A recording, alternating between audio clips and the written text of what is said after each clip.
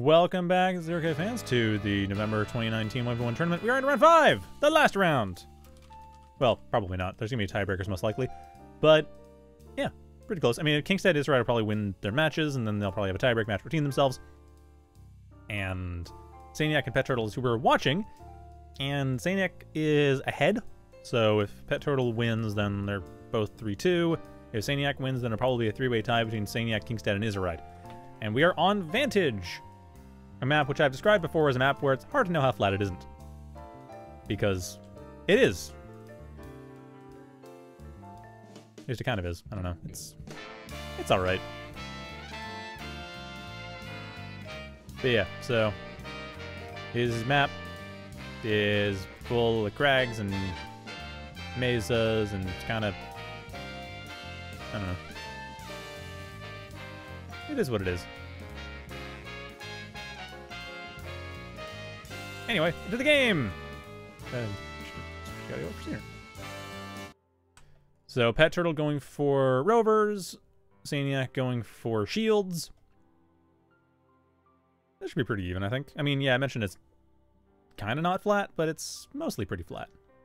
Just this one little dip in the center. That's the one thing. If you avoid getting screwed up by that, you should be fine. Nah, I think they'll be fine. psaniac immediately going for expansion. PetTurtle, however, with that dart, just to scout out a bit, maybe get a bit of rating. Bandit should spot the dart. Oh, no, it doesn't. psaniac. Oh, PetTurtle. PetTurtle. You might be able to... Yeah, you're not going to get anything. Darts don't deal enough damage. Get some scouting in, though. At least that's something. Scorcher coming in over to the south of the base. But psaniac already well ahead of that. Has the Bandit alongside the Convict. That being said, the Scorcher might not even care. I think the Scorcher can deal enough damage. If it goes in close, it'll actually take out the Bandit. Same time, the dart over to the north side of the map. Not too concerned either. And there's the Scorcher testing the theory. Does indeed take out the Bandit, leaving the Convict very vulnerable, forcing it to retreat, and taking out that, or stopping the expansion from being built. Doesn't manage to take out the Convict itself, though. So, a little bit of a delay by PetTurtle on psaniac's part, but not enough of one to make a huge difference. And now that Scorcher deciding to go in and commit suicide, while another Scorcher, thanks to the distraction, comes in and does take out that Convict. Oh, wow, what? Seriously? Oh, that Convict is the luckiest Convict alive. Never mind. It was the luckiest Convict alive. It kind of pushed it a little far. It pushed its luck. Given that, actually, psaniac is getting a really tight spot now because this Scorcher doesn't have a lot of resistance. Granted, there are bandits coming over to PetTurtle's base, but the Scorchers that are there, not a whole lot in there.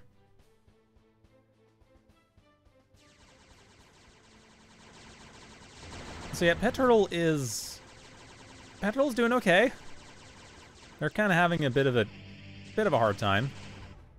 But overall, they're ahead economically. They have a strong energy base. They have a reasonable strong amount of territory. They have these Scorchers that are stopping the expansions, and especially killing that earlier Convict is really slowing psaniac down. I mean, the Commander's coming in here, but PetTurtle, they're double expanding. I mean, in about a minute, PetTurtle will be ahead by about 5 metal per second. So yeah, psaniac is not doing so hot. I would like to see PetTurtle build up a caretaker here in the next minute or so. I just don't expect that's going to be necessary for a little while.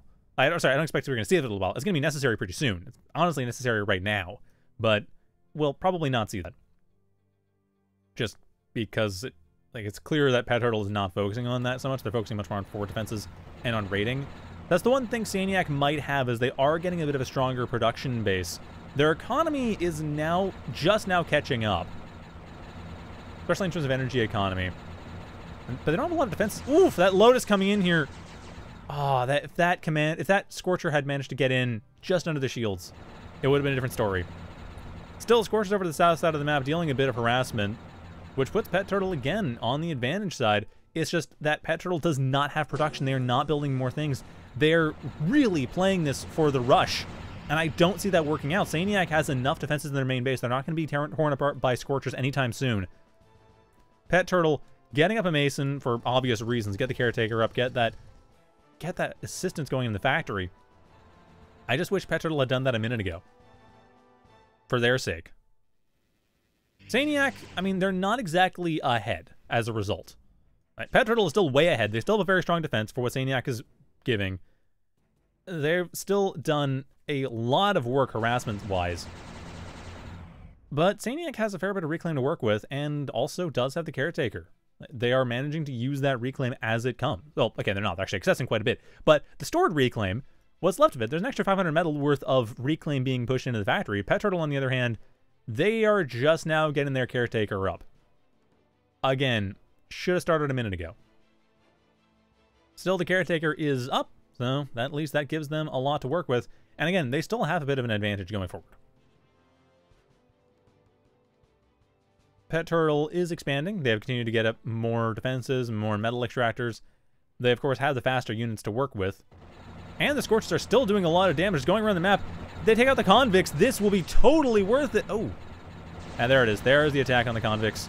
And that's one convict down. The other convict is also down. And the Scorchers, they finish with the bandit. They do, for good measure, take out the bandit as well. That's a lot of convicts down.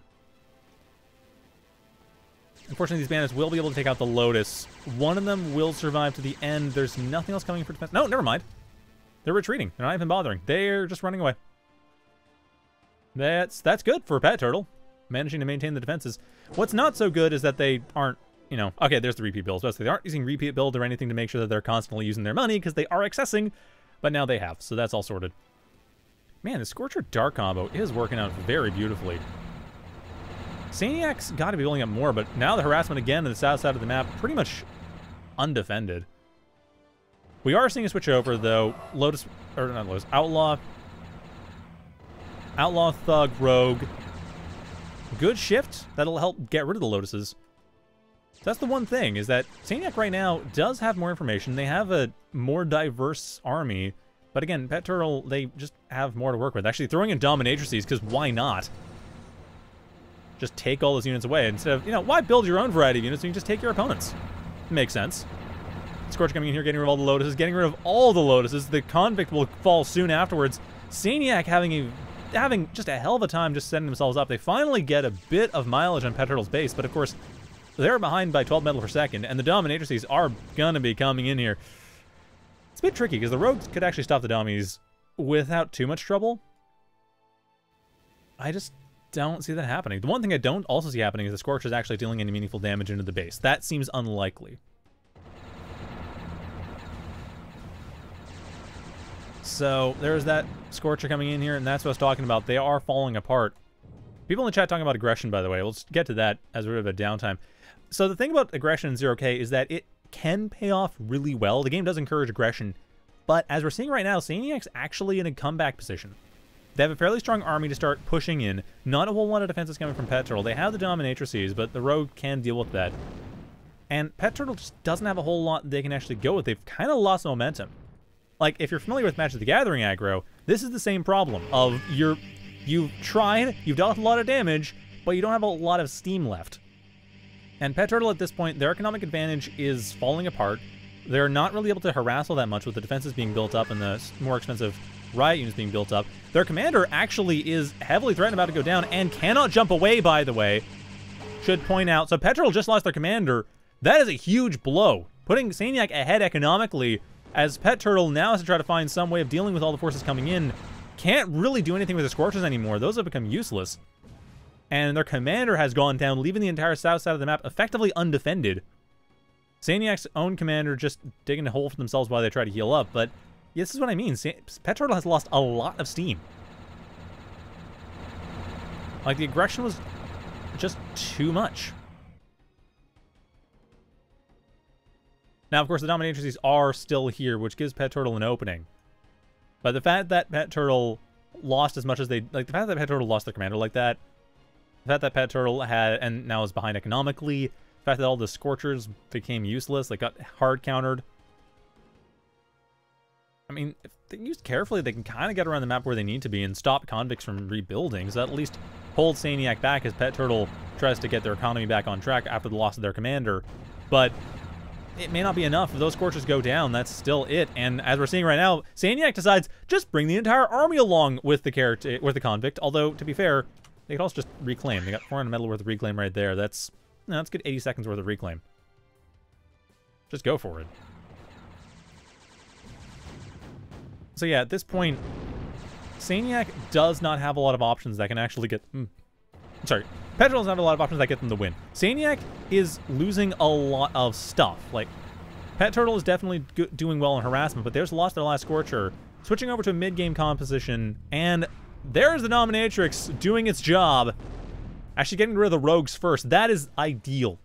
Having gotten the rogues out of the way, there is very little that can actually stop the Dominatrixes long-term.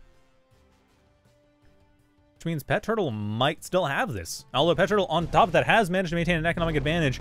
The continued raiding and destruction of convicts has meant PetTurtle really doesn't have to worry too much, as they're also still expanding. They haven't really been raided themselves. And there's this one small group, one small squad over to the north side of the map from Psaniac, but PetTurtle is not even thinking about it. And neither, apparently, is Psaniac. They haven't decided to use that to attack or harass or anything in any way that would distract PetTurtle and pull them back. Ah, never mind. There they go. Finally going in there. Actually, that north expansion is going to be heavily damaged, but that's while PetTurtle decides just to bear down on Psaniac's forces. And again, not a whole lot going to stop it because, well, the rogues are blocking the defenders. Oh, sorry, rogues are blocking the defenders. Blocking the Dominatrix. No unit is called defender anymore. That's no, it's called a picket now. Yeah, they're blocking through the dummies. And Squirt's coming to the south side, eliminating the one rogue over there. The forces over to the north are doing their damage, and that's good. Ooh. Oh, and the roach coming in here, that is even better. Nothing's really going to defend against that. If the Dominatrixes get killed, of course, that gets rid of the rogue. But again, the rogues can just stop that, and they belong to PetTurtle now. They're PetTurtle's rogues. And that means it's just that Psaniac being pushed back, and of course, with all the skirmishers coming in here, that's a problem. On top of that, the fencer reinforcements have come in. Scorchers coming in the bottom. Scorchers shouldn't be able to deal with this too easily, but fencers might be able to. Dominatrix on top of that. And a nice little solar wall, because why not have a solar wall? It's never a bad idea. So PetTurtle with an army advantage. Psaniac with their economy coming back on track and a massive amount of reclaim to work with. But Scorchers coming in. The Outlaw really being the only threat for the Scorchers, and it's out of position relative to the Thug, meaning that Scorchers can start taking it out. As you can see, the Dominatrix is targeting that Outlaw. Wants the Outlaw. They want it to belong to... I mean, granted, if PetTurtle did grab that, that would be amazing. Same time, PetTurtle with more harassment over to the south side of the map, getting rid of yet another convict while taking care of more metal extractors, again, keeping Psaniac behind. And there's that Dommy on the Outlaw, but it does not last. Deal some slow damage, though. That's useful. Still makes it a little bit harder for Psaniac to assault, but the main problem is that Psaniac is losing their entire main base, and I mean, losing it. It's being handed over to PetTurtle. It's not just dying. Oh, take the factory. Please take the factory. That's the best way to win with Dominatrix, is to conquer the factory. Or capture the factory, and that's exactly what's happened. The factory's been captured. We're playing CNC now. The factory belongs to them. So yeah, PetTurtle, they just self-deed the factory. Wow, we are playing CNC now. Send the engineer in, sell the building. That's how you do it. So yeah, Psaniac without a factory, having to rebuild another one thanks to the Dominatrix just killing it. Actually, that's really clever from PetTurtle, because they realize, of course, the Dominatrix are going to die. But hey, so long as the factory is dead, you just self-D the factory and it's over. I mean, the most fun thing is to capture the factory and start using it against your opponent, but given the circumstances, PetTurtle made the right call. That being said, Psaniac still has a very scary army. And the Dominatrixes, they're doing a decent job of dealing with it. But there's only so much they can do with all the rogues in play, and granted the fencers coming in on top of that. Not managing to do all that much thanks to the caretakers, but hey, that might not matter. PetTurtle now losing some of the Dominatrixes. All the Dominatrixes. In fact, losing a lot of units. Don't really have an army to work with. That's sort of the thing. Psaniac has been consistently building up a larger and larger army. They have a 3,000 metal advantage in terms of what they've actually lost. And the Dommies can't really do all that much here. But the Dommies having a hell of a time actually managing to capture anything before going down themselves, so Psaniac might still be able to pull this back despite everything. I'm really confused here. I think Psaniac No, psaniac's lost this. I was a bit confused because I hadn't looked out, but yeah, getting more perspective, looking at the larger picture of the map, this is psaniac's last hope.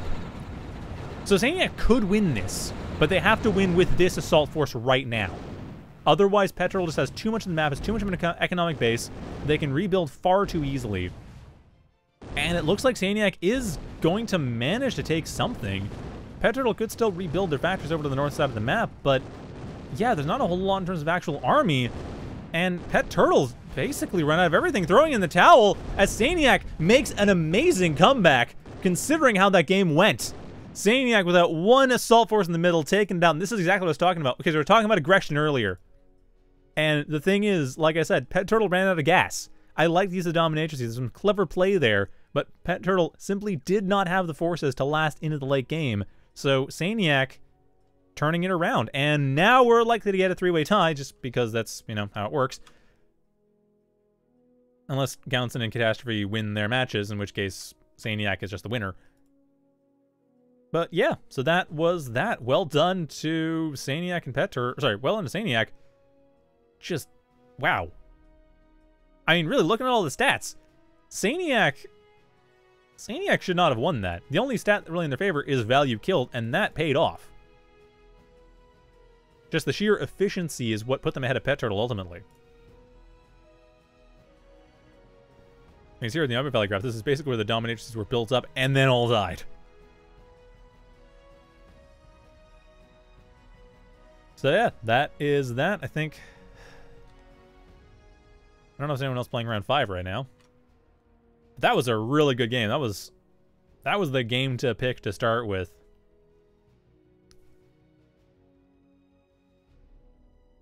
And it looks like Dice and Hyrule done, psaniac and PetTurtle are done. Kingstad and Katastrophe are still going. And they're on CCR, so they're going to be a while, so I'm going to just go check that out. Because someone decided CCR was a good idea. Just note that in this one, CCR was actually banned. In the match between psaniac and PetTurtle, psaniac said no to CCR. But that did not happen here, so yeah, Kingstad and Katastrophe on CCR is what we are going to.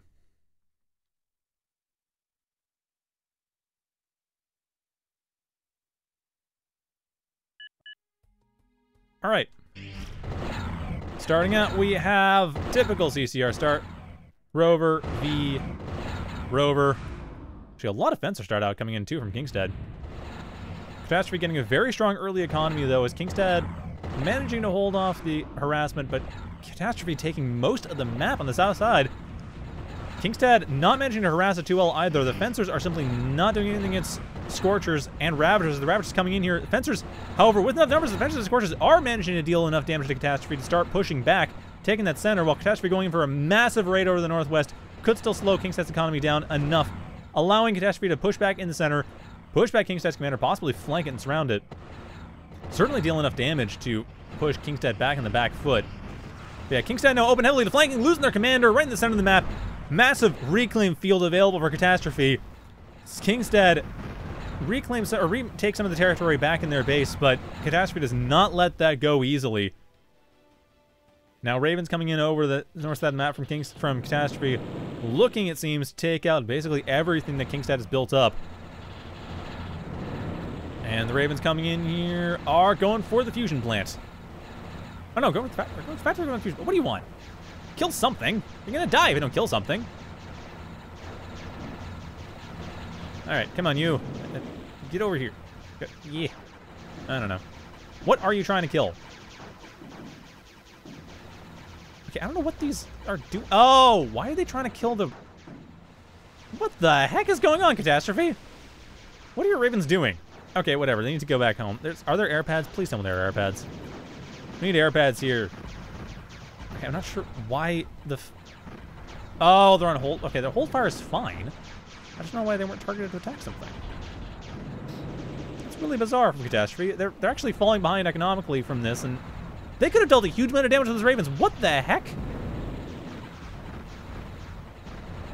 Ah, that sucks for Katastrophe. Those Ravens could have given them the game.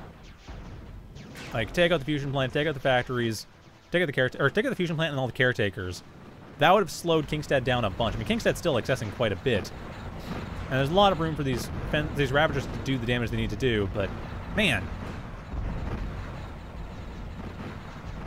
Still doing fine, though. I mean, they're still holding on. Kingstad's trying to get around the back and deal some damage, but Catastrophe is fairly well prepared for that.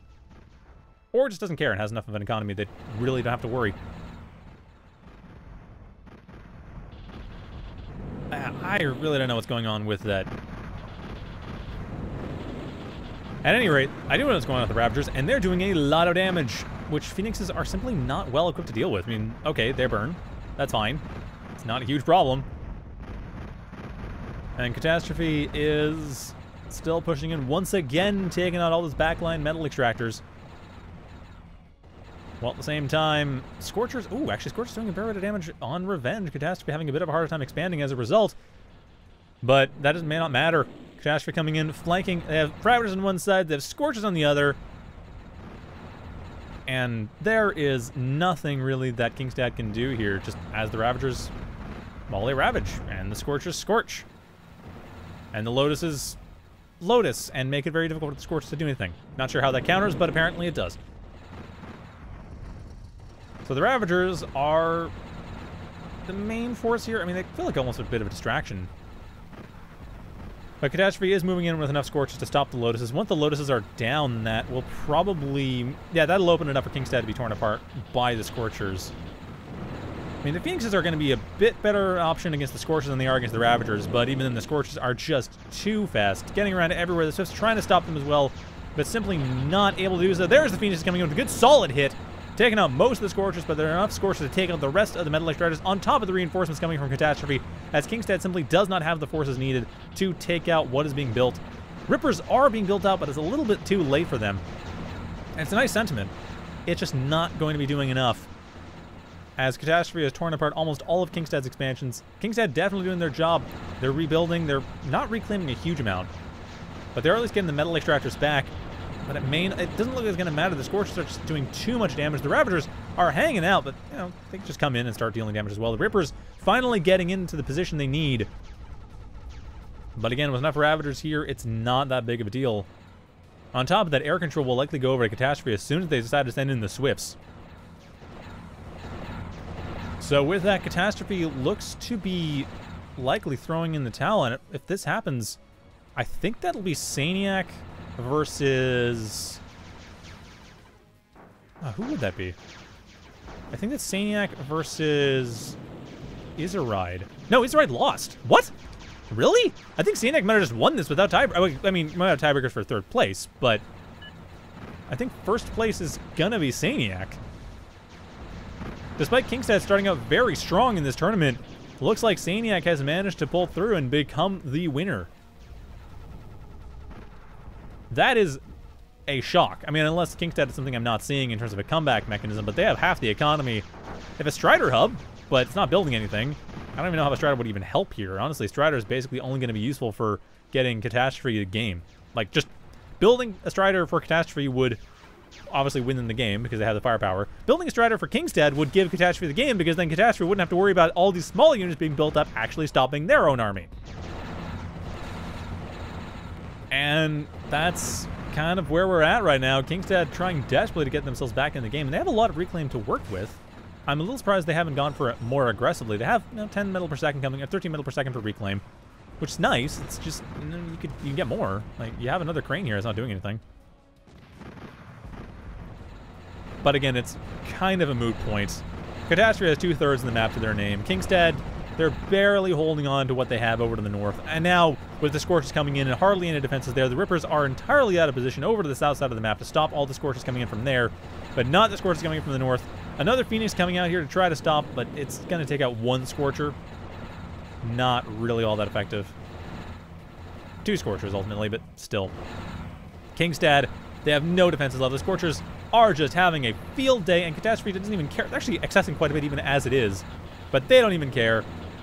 Just going in hard along all sides and forcing Kingstad to burn their own base to try to help defend. But it doesn't even matter. The Scorchers They deal enough damage on the outsides, opening everything up. And now here comes the second assault. The Ravagers coming in around the back. Ravens, are you going to finally do your job? There we go. Take out that fusion plant, what they should have done 5 minutes ago. And that is it. Kingstad throws in the towel. Catastrophe takes the game and put themselves up into basically third place, I think. Or a third place contender. So I'm pretty sure the way this is going to work is going to have psaniac wins. Kingstad is tied. Oh, wow. We have a 4-way tie for third place. Kingstad, Izaride, Catastrophe, and Dythe all have 3 wins and 2 losses. But psaniac won. It's just second place, third place. Like, that's... yeah. Okay. That'll be interesting. But psaniac has definitely won. It's definitely their tournament. So yeah, I see Kingstad and Catastrophe are... oops. Let's see here. Kingstad and Catastrophe are... how are we doing here? Ah. So yeah, Kingstad and Catastrophe, that leaves... so psaniac is 4-1, Kingstad's 3-2, Izaride's 3-2, Dythe 3-2, Catastrophe's 3-2. So I think we're going to be having second place tiebreakers.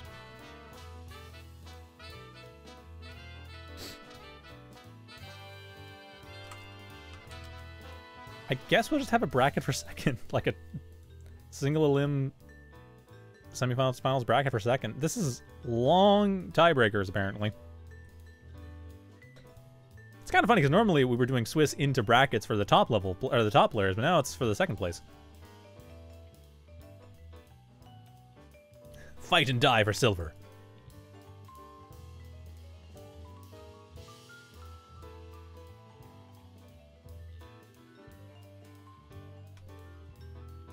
Alright, and there we go. Now we've got everything set up. Refresh that. So yeah, 4-way tie for second place. Oof.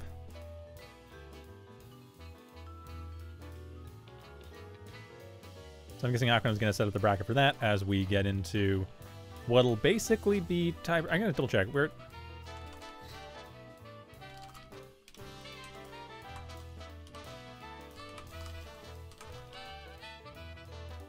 see what's going on here.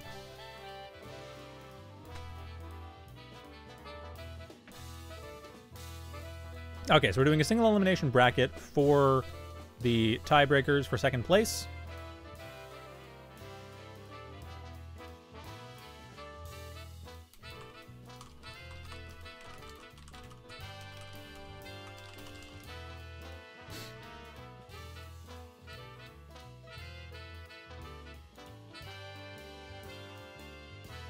And I'm not sure there's going to be another bracket for this or what.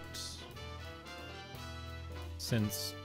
okay, we are going to get another bracket. So we'll move on. We'll get to... I mean, it's tiebreak bracket. Silver tiebreak bracket. So yeah, that's new. So we'll be back with that.